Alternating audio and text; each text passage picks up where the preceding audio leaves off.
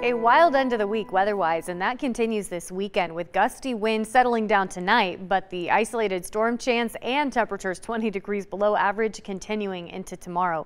Valley View camera looks beautiful. Looks like a painting with a few of those clouds and the gorgeous blue sky, but it definitely looks better than it feels. Our temperatures right now are a little more typical of maybe winter or early spring than the end of May. 64 right now at McCarran and at the Henderson Airport, 62 in North Las Vegas, 68 in Henderson, 57 in Pahrump. These temperatures are 20 degrees cooler than this time yesterday and more than 20 degrees below the seasonal average.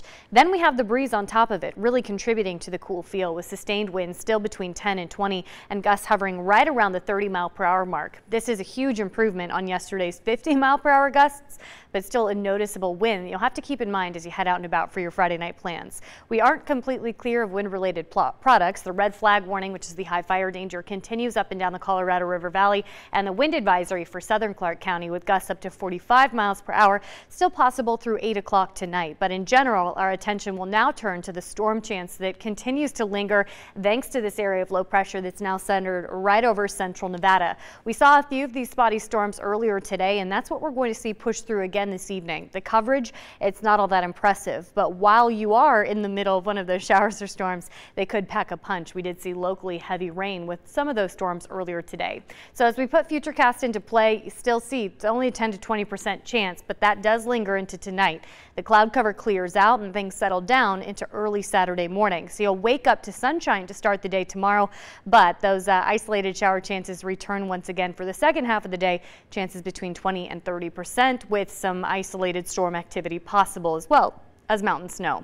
This storm system completely moves on from the region by Sunday, so that's when things will settle back down and our temperatures will start to warm back up. But in general, tonight, do expect the chilly and breezy conditions to continue. It's after sunset that the wind will finally let up. Check out these temperatures, though. 60s through dinner time by 8 p.m., low 60s with the cloud cover clearing overnight into tomorrow morning.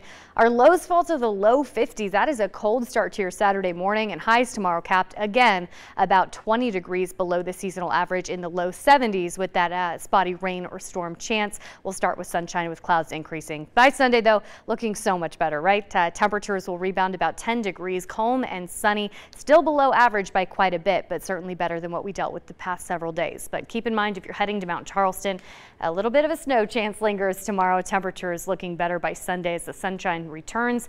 By the start of next week, we're getting closer to the seasonal average. 90s return by Tuesday.